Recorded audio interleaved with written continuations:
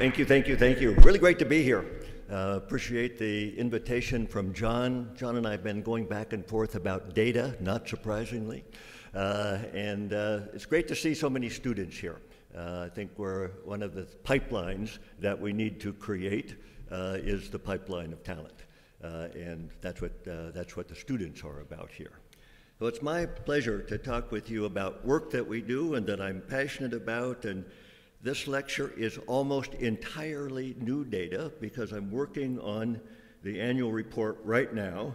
And the result is data that I'm not completely sure about and have only seen once or twice myself. So take this with a little note of skepticism. So here are my disclosures. I consult for a lot of companies. That's how I know a lot of these drugs, trying to help companies get the best possible drugs for their patients and mine. Here are the things I'm going to talk about. A new era of Alzheimer's therapy. This has been alluded to. This is a very big topic in the US, and I think it will be a very big topic worldwide. I'll tell you about our clinical trial observatory and how we run it, and how that gives us information about the Alzheimer pipeline and trials. And I'll tell you about some of the key points that have emerged in this year's analysis. And then I'll end with just a discussion of trends and goals, where I think the influences are coming, where I think we might be going. So a new era in Alzheimer's therapy, and I'll start with the difficult past that we've had. That is, we had all this excitement starting in 1993 with Tacron, four cholinesterase inhibitors approved before 2001, so in less than 10 years. And then memantine approved in 2003, and then the great treadmill began. And it wasn't a valley of death, it was a canyon of death. And there was an enormous period, 18 years, before the next drug was approved, aducanumab 2021, followed by lecanemab 2023. One particularly difficult aspect of this was the spend. So we looked at this last year in a publication and found that industry alone, this does not include government investments, industry alone during this period, the spend was $42.5 billion. So I think that speaks to one thing. One is we don't do it very well, right? And we need to think about how to do trials better, how to have fewer failures and more successes. And there are many aspects to that dilemma, but you can see that the price of not doing it is very, very high.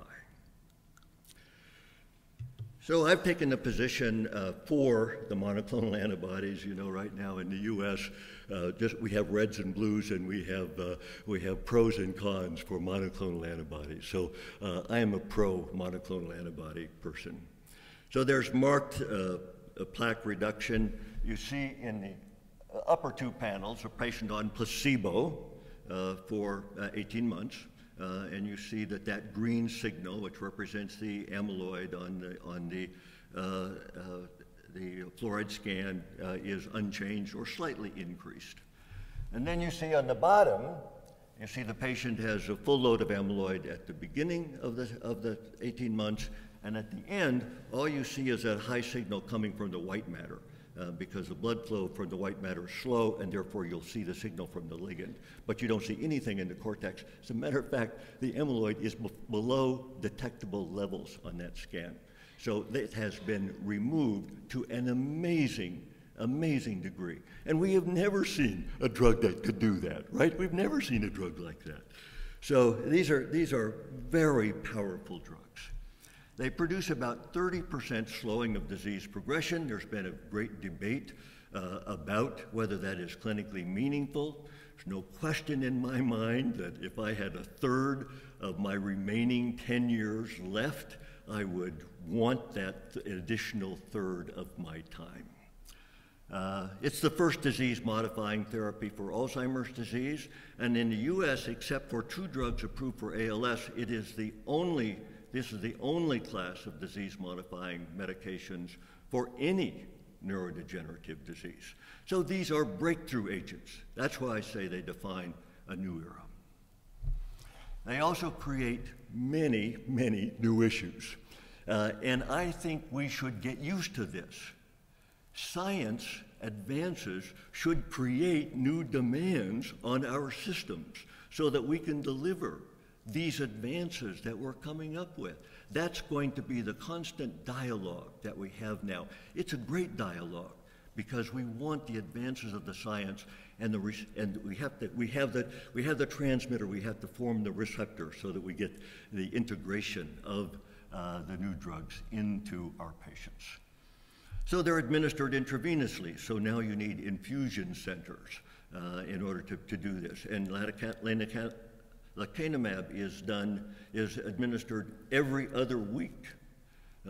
So this is a lot of infusion.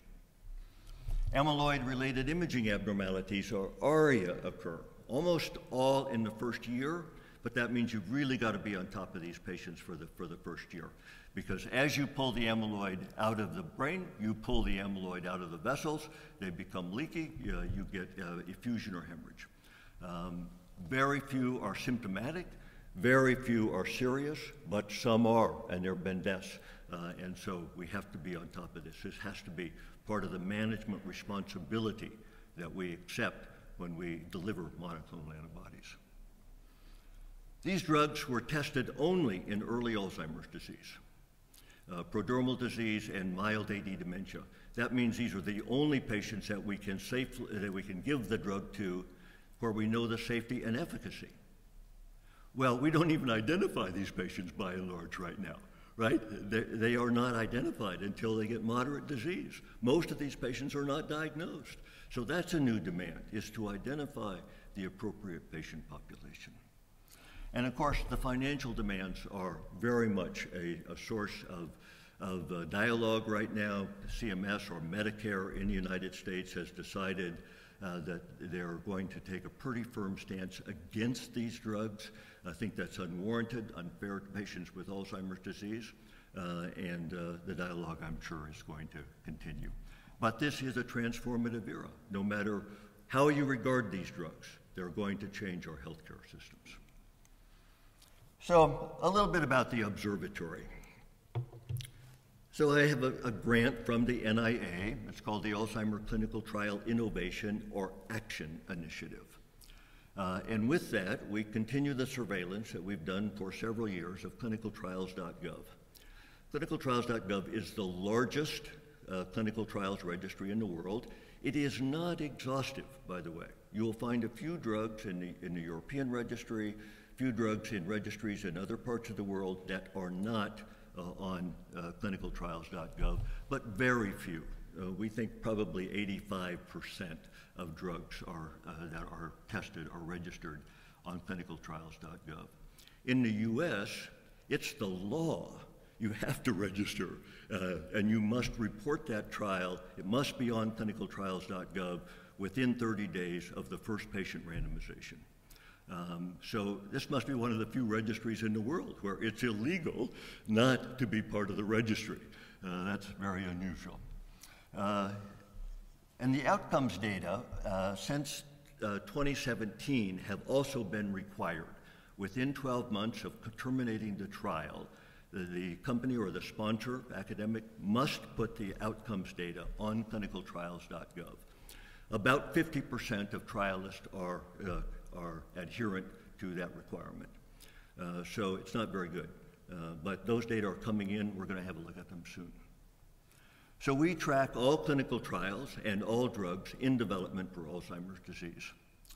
We have a Sentry system set up on clinicaltrials.gov, so we know every day what's happened on clinicaltrials.gov. We use artificial intelligence and machine learning. We're going to hear a lot about this at this conference. I'm so excited about it. And we do that to interrogate these data. So here's what it looks like. There are 187 Alzheimer's disease trials in the world right now that are on clinicaltrials.gov.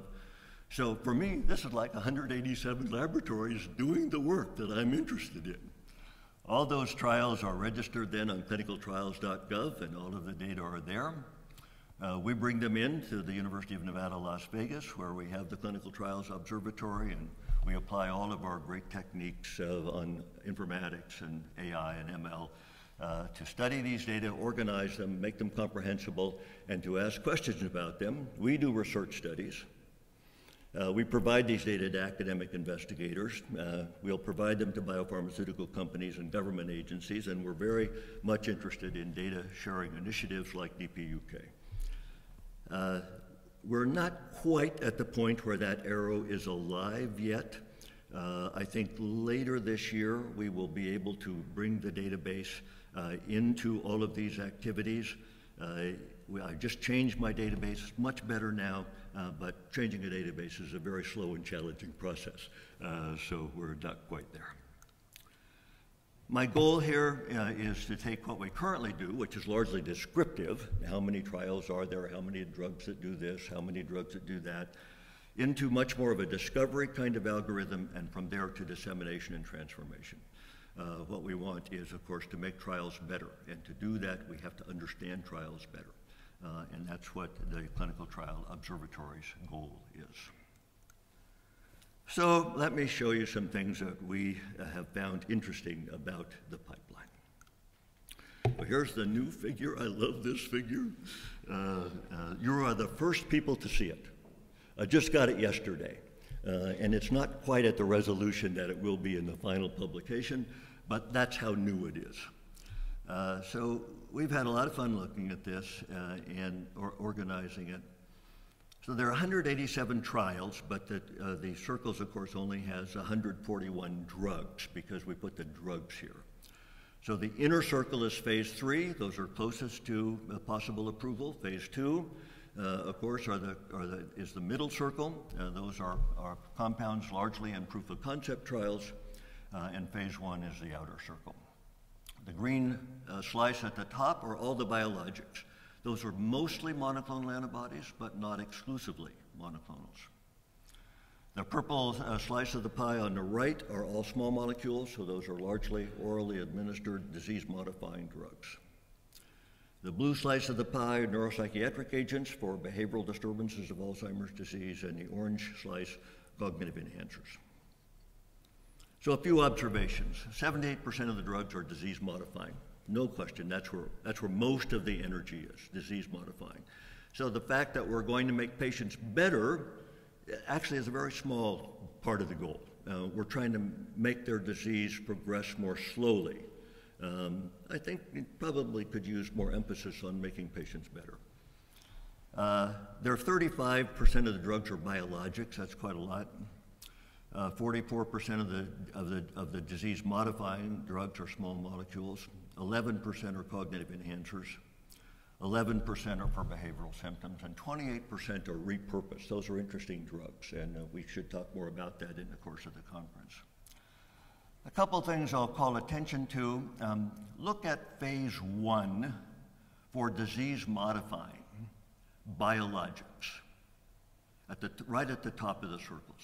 And note how much more populated that is than the rest of phase 1. So we're seeing a lot of biologics coming into the pipeline at this point. I think that's not an accident. That's a result of success, and success breeds interest. So I think that's why you see all those biologics up there. The other is to call attention to the fairly large number of drugs for behavioral symptoms at phase 3. Look how crowded that is, the blue point of the circle in phase 3.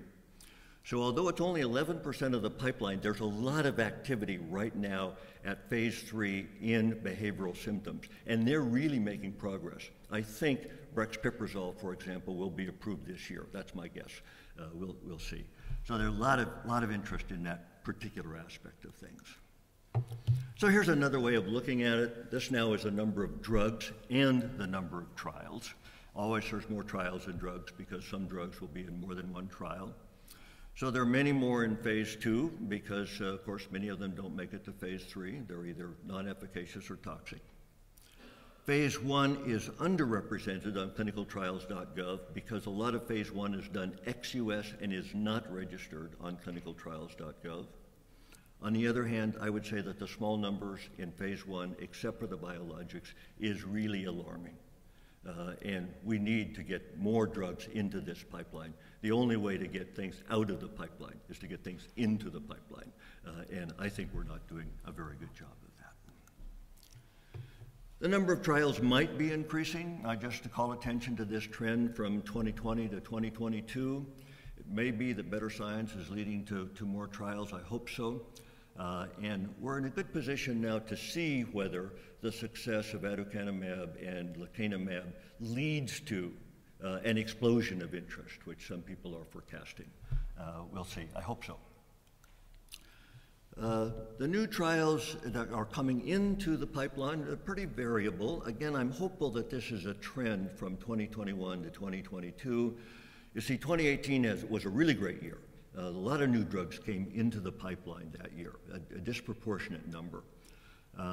Then it was sort of stable around 50 new drugs coming into the pipeline. This is across all phases, 1, 2, and 3.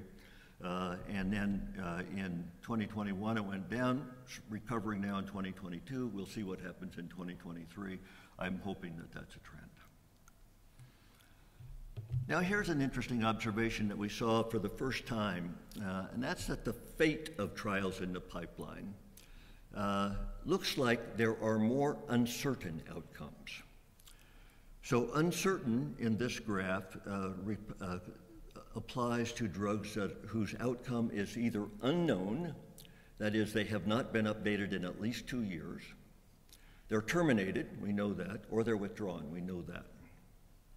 And look at 2021, 2022, and now our data from 2023. And you can see that there's a steady increase in the uncertain outcomes of trials. Here's my guess. My guess is that the recruitment periods are so long that people wind up stopping or abandoning the trial. And I think we need to interrogate that. We need to understand it. We need to stop it if it's true. So this is the kind of data that alerts us to adverse trends in the pipeline. Are we seeing the start of biologics here in Alzheimer's therapeutics? I think so. I pointed that out in the map. 48% of all phase 1 drugs all phase 1 trials are biologics. So that's a lot compared to phase 2 and phase 3, and we'll see whether that continues to be a trend. Now, here's something that Vanessa referred to. Here's the length of the trial in light purple and the length of recruitment for that trial in dark purple. This is terrifying, right? In every case, the period for recruitment exceeds the period of exposure for the drug. And then look at trials for neuropsychiatric symptoms.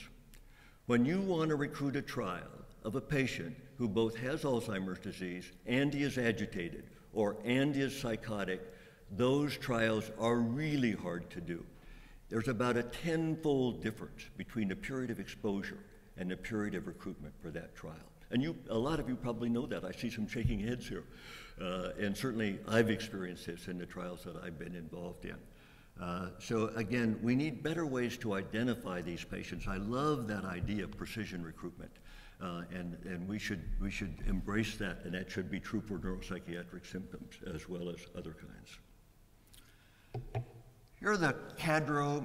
I don't know if you guys use CADRO the way I do. I happen to like it. This is the Common Alzheimer's Disease Research Ontology. It is a list of all of the recognized targets for Alzheimer's disease, and therefore we can line up the drugs according to their targets. What you see is that transmitters and receptors, not unexpectedly, are a large category because, of course, that includes all of the neuropsychiatric and cognitive enhancing drugs, as well as some of the DMTs. Amyloid, pretty well represented. Tau is somewhat less represented. Inflammation and synaptic plasticity are extremely well represented in the pipeline. That's where the action is right now. So those 4 targets, not counting transmitters, account for 71% of all the drugs in the pipeline. 18% of the agents are for amyloid and 10% are for tau. So 72% of the pipeline is non-canonical. And I want to emphasize that because we often hear, oh, we're investing way too much in amyloid. Well, we're investing 18% of the supportive trials in amyloid. It's not a huge amount of the pipeline overall. So I think the idea that this is a pipeline devoted to amyloid is wrong. Inflammation is actually, beyond transmitters, the most represented target in the pipeline. Repurposed agents, I'll just comment on them. Again, they're the 28% of all drugs. Most of them are in phase 2. A few make it to phase 3. Why are there any repurposed drugs in phase 1? Well, it's because sometimes you're not confident of the dose when you take it into dementia if it's been developed in a young person, or the side effects profile that might be present in a 75-year-old that are not present in a 35-year-old. So sometimes you've got to take it back to phase 1 and take another look. But mostly these drugs are in phase 2 and a few are in phase 3. How about participants? This flabbergasts me, really. To do all of the current trials in the pipeline, we need about 58,000 patients. You know, phase 1, 1,700, phase 2, 13,000, phase 3, 42,000. We have too few trial sites. It's not just the UK, it's everywhere we have too few trial sites. We have to get more. This forces slow recruitment and it forces globalization. Globalization is fine, but then we need a lot more trial sites globally than we currently have. So the numbers need to be addressed. How about global participation in trials? Well, most trials are done in the United States. 44% of all trials are conducted in the US. Well, we're a big country and we have a healthcare system that will pay for it, so this is why that happens. But if you look at phase 3, 55% of all trials are global. So when you get to phase 3, when you get to the bigger trials, by and large, those are usually going to be global with both North American and non-North American sites. So the globalization of trials is extremely important. Consider this. On our index date, there were 6 trials in the Russian Federation and there were 4 trials in the Ukraine. Sort of a staggering thought, isn't it? So the trials, of course, were suspended, but the patients were on either drug or placebo, right? That didn't stop. So data has to be collected, patients have to be followed, side effects have to be monitored in a war zone. Not so easy to think about. But when you think about our world in general, it's a world of extreme circumstances. We have wars, earthquakes, mass displacements, and severe weather, and we need a plan for this because there's always going to be patients in these places. So that's an area where we need to pay more attention. Now here's something about the UK. If we take all the North American sites out and look at the dementia trials, the largest number of trial sites is in the UK, 32 sites. That's pretty good. Then you see how they're spread across Spain, France, Poland, Japan, Italy, Germany, Korea, Sweden, Puerto Rico. So there are very few trials in low and middle income countries. There are 4 in Turkey, 4 in South Africa, and 2 in Peru. That's interesting, and I just agree so much with what was said earlier, that trials are so important. They provide science infrastructure. They provide science education. They allow us to have efficacy and toxicity information in non-white populations. They allow us to recruit more easily. They bring income into the country. They bring cultural learnings. And of course, most patients with dementia live in low and middle income countries. So it is somewhat ironic that that's not where we do the trials. But of course, that's for financial and cultural reasons. But it says this is a problem to be solved. And I think it becomes obvious when we look at this distribution of sites. The funding of clinical trials. Industry funds most trials. 58% of all trials are funded by industry only. And of course, they are also important funders in the public-private partnerships.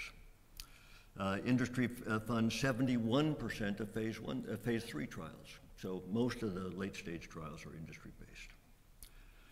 In the US, and this is sort of federal in general, the way clinicaltrials.gov works, the federal sources pay for 32% of trials and 68% of phase 2 trials. So there's most of the government and federal investment is in phase 2 proof of concept. Now that's important because we often think that when we do a repurposed drug, and I'll get to repurposing in a second, but most of these drugs are repurposed, and we often think we're going to develop a new treatment for Alzheimer's disease, and we almost never are. So here's that part of the story. So industry almost never sponsors repurposed drugs. Public-private partnerships almost never do. Non-government, non-NIH government sources almost never do. So most of the funding for repurposed drugs in phase 3, phase 2, phase 1 are from the federal sources. Now, supposing you have a positive trial, as I did, rasagiline. I showed rasagiline slowed the loss of cortical hypometabolism on PET, and that there were other associated clinical findings. That's a repurposed drug. You can't do a thing with it. There's no company that will produce it. There will no company that will test it at phase 3. There will no company that will disseminate it. So we have to realize that phase 2 federally sponsored trials have a really important purpose. They're proof of concept. We should be testing all the novel biomarkers. We should be testing all the novel outcomes, all the digital outcomes, and we should realize that they are great training opportunities for industry and for academics, but they rarely will produce a new drug for Alzheimer's disease. I'm coming to the end. You're probably getting tired of these graphs. We can look into the future and just see kind of what the readouts are going to be like. So here I'm doing this by half-year epochs. You can see that the small molecules in phase 2 in the dark blue read out early. We're going to know about those soon. The small molecules in phase 3 read out somewhat more slowly, and the biologics very slowly. They're the ones that are in these long prevention trials. So we won't know until 2027 what some of these drugs are doing. Those are in trials that are currently in place. So trends and goals. The things that I see, biomarkers, ATX, and I think we're going to hear about X here quite a lot.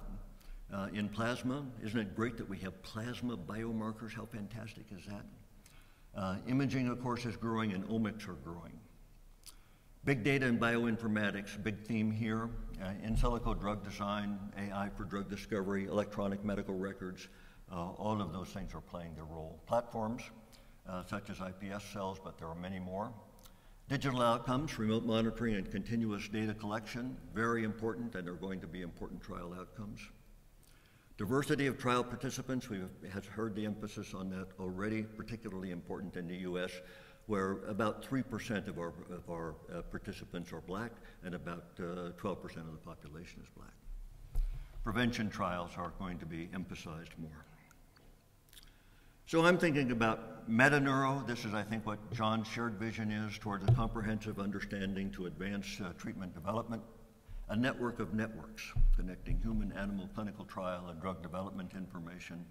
And there are many of these networks that John is trying hard to bring together into one place so that we can use them all. The ones that stand out for me, Model AD and Treat AD are two animal model databases that are really great. The AD Knowledge Portal, terrific place to get information on the federally funded trials in the US.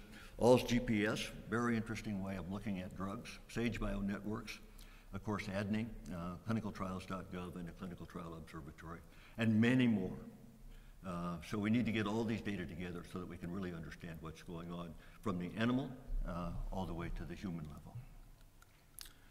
So let me summarize. And Simon, I haven't seen my 5-minute mark, so I'll just assume I'm on time. We're in a new era of Alzheimer's therapeutics. It's so exciting to me. We have disease-modifying drugs for the first time, and we have biomarkers that are enormously important. The anti-amyloid monoclonals are disease-modifying therapies. The clinical trial observatory that I presented to you provides insights into the dynamics and some of the challenges of drug development. This is the sort of the 30,000-foot look at clinical trials. Most late-stage trials are funded by industry, so that's an important collaboration. You're thinking about how to grow trials here. Well, that industry collaboration is critical. Most government-sponsored trials involve repurposed drugs and proof-of-concept trials, and I've emphasized that those are training and testing opportunities. Late-stage trials are global, and we need to think about that globalization. There's a lot of challenges there. And data sharing will accelerate the achievement of all of our goals. So thank you.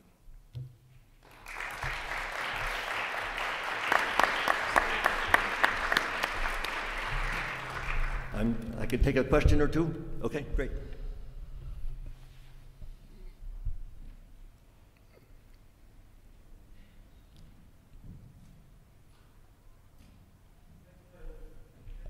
Tempa from Brain Cures. So thank you for a fantastic presentation. I was just, my question is, knowing everything we know about the blood-brain barrier and everything, why has the field moved so aggressively into biologics? And how can we change that in the future? What a great question. You know, we get 1/1000th of the monoclonals across the blood-brain barrier. 1/1000th. It's ridiculous. So what's being done? A couple of things. The Roche, for example, has the Brain Shuttle program. I like that program a lot. Use a transferrin receptor to bring the gantenerumab into the brain. Focused ultrasound has had some interesting outcomes at this point. It's a little hard for me to envision quite how that's going to work, but it's an investigation worth looking at. There's the other side of the blood-brain barrier. Is there anything we can do about ARIA? And would we undo the treatment effect if we were able to limit the ARIA?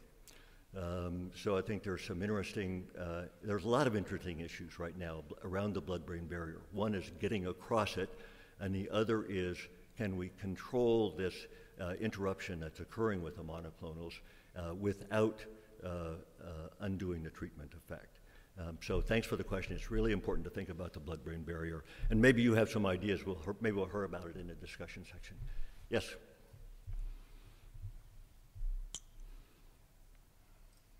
Thank you for the talk. So in your initial slides, you mentioned that now we have lecanemab, we're thinking about what participants should be going into trials, or what patients should be going into trials. So with the ATN framework, obviously there is the push, or at least there's the idea that we can be identifying people preclinically and treating them. But you know, I wonder whether you think that is a realistic expectation, that at some point we'll be treating people who are preclinically, you know, who are in preclinical stages, they're healthy, but you know, they've got some sort of an ATN biomarker. We know that some companies, for example, like Roche, you know, cancelled their whole preclinical program because they assumed that the DMTs, the anti-amyloid DMTs, are going to be too toxic to ever really trial in implement in preclinical populations. I guess, to summarize the question, what do you think needs to happen in order for there to be a sort of a treatment pathway for people in preclinical AD? Yeah, again, really great question. We want to prevent Alzheimer's disease, right? We want our patients to have a dignified end of their life, whether cognitively intact and die of cardiovascular disease or something else that we haven't been able to prevent. That's our goal. So that is best achieved through prevention rather than through treatment of a symptomatic individual. Right now we only have data on symptomatic individuals, and it's going to be quite a while before the prevention trials read out. It's about, we're going to hear, of course, about A4 this year. I'm not optimistic about that, given the history of solanezumab. Maybe I'll be wrong. I hope I'm wrong. But if I'm not wrong, then it's going to be, I think, about 4 years before we have the first prevention trials read out. But is that a direction we should be going? Yes. Are the biomarkers going to help us? Yes. You know, all the tools are starting to be in place to make that happen.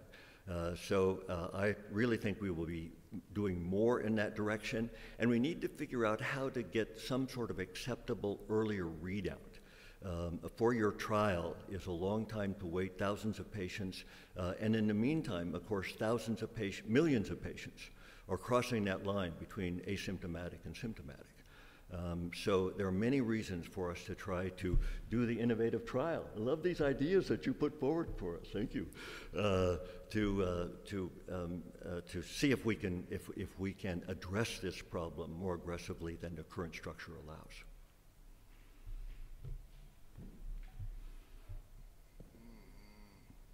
Oh. My name is Anders Wallin from Sweden. Nice to see you, Anders. Thanks for coming. Hello, and thank you for your talk, Jeffrey. I agree with you. This is proof of concept. I mean, the lecanemab story. So it's worth going on in this direction. But there has been a lot of trials without success. Shouldn't we think about other targets for cognitive impairment? The vascular part of the brain might also be important. I know a lot of phase 2 trials and phase 1 trials in vascular cognitive impairment, but there are, for some curious reason, very few phase 3 trials. And why is that? Could you comment on that? I know you are experienced also in vascular cognitive impairment and different clinical expressions. So, is it a question of people are too much occupied by the amyloid cascade idea, or is it easier to get money for that type of research, or are there other more biological reasons why it's not so easy to influence or intervene with vascular cognitive impairment? Yeah, well, Anders, for those of you who don't know, is an expert in vascular dementia and vascular compromise in dementia. So I don't know the answer to your question, Anders. One of the really fascinating observations about the pipeline is we often say, why aren't we doing more combination therapy? It's pretty obvious, right? That if you have 30% of slowing with aducanumab or lecanemab, you have 70% that's not accounted for, right? That probably needs something else. So the one exception to that in the pipeline is the vascular segment. And their combination trials are, I would say, almost half of all the trials are combination trials. And of course, they're trying to treat combinations of vascular risk factors in order to limit cognitive decline. So that's just an interesting observation. I don't think we have the good biomarkers for vascular dementia and for vascular aspects of dementia that we need, but the biomarkers are growing quickly. I see that there's a presentation here on the biomarkers we need, so I think the field is changing. Yes, I have one more minute left, I think, Simon. Oh, okay. So there's a lot to be done. Vascular is so important, but we don't have the same tools there that we have for amyloid and tau at this point. Jeff, thank you for your talk. Tom Blackburn. One of the things with regard to the various drugs you identified, and you highlighted the neuroinflammation area. What do you think are the challenges there with regard to clinical design, for such drugs? Looking at the prodromal versus the sort of longitudinal aspects of Alzheimer's. Yeah, great question. And I think we should have this conversation privately because there are so many things that could be thought about, but let me just give you a few reflections on this.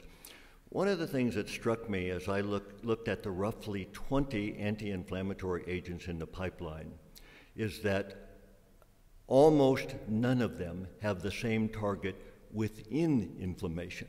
Because inflammation is a vast category, right? So you have everything from TREM2 antibodies to curcumin. And so there are just a huge variety of targets that are being explored in the inflammatory pathways. They probably need different populations and different outcome measures, but we're not at that level of sophistication. And as you know, we don't really have great inflammatory biomarkers at this point. We've got the astrocytosis side, you know, on GFAP, but, you know, do we have a real good microglial marker? The imaging is sort of so-so. There's nothing in the plasma. There's YKL-40 in the CSF. It means you have to get a lumbar puncture. We really need better biomarkers for inflammation in order to inform the trials. And the fact that there are so many targets within inflammation makes those biomarkers particularly important. I'll tell you just one thing that I'm really excited about that we're doing.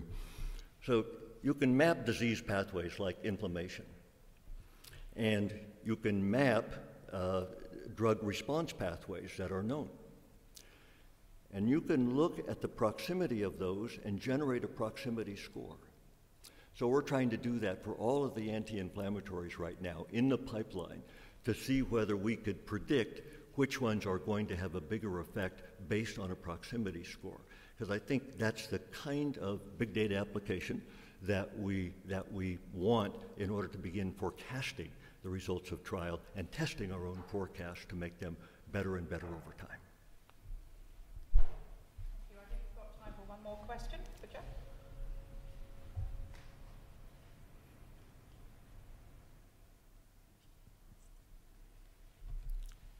And I'm going to be around the whole meeting, so you can't get rid of me, and if you want to come and talk with me, I'll be happy to speak with you.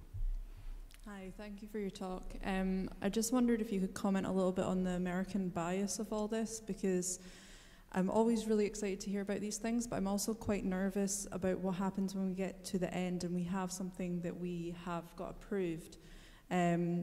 Because from the patient perspective, I'm quite nervous that the patients get too excited or that they might not be geographically able to access any drugs that we do approve. And I'm always scared with stuff like this that it becomes a situation where we're talking about privilege for access, and I just wondered if you could comment a little bit on that and ensuring that when we do have these drugs, we do get them to people without certain barriers being in the way, and how we address that.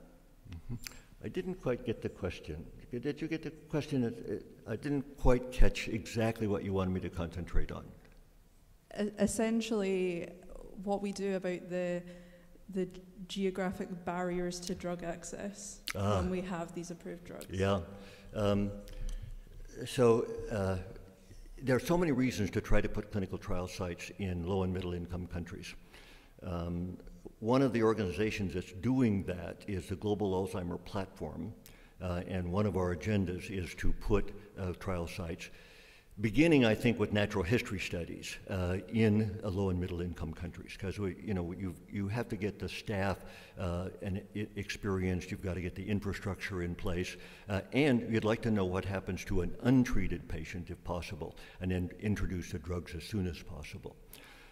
So that's one aspect of it. The other is, we need more trial sites in the UK. We need more trial sites in the US. We need really great trial sites in so many places. You see those terrible recruitment figures. There are many reasons to put trial sites more distributed globally, but there are also many reasons just to grow trial sites in general so that we can test these drugs faster. Thank you. Welcome. Thank you very much.